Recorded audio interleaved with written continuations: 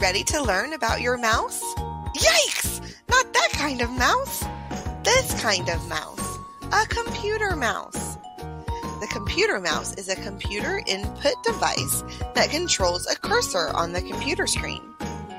By moving the mouse along a flat surface, you can move your cursor too. And you press the buttons on the mouse to select something on the screen. This is called clicking.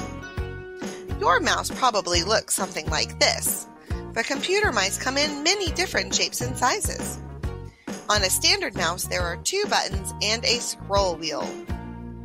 Using your left button is called a left click, and you do this to select items with a single click. Or you can double click on an icon to start a program on the computer. Using the right button is called a right click. Right-clicking an item or icon will open a pop-up menu with useful options.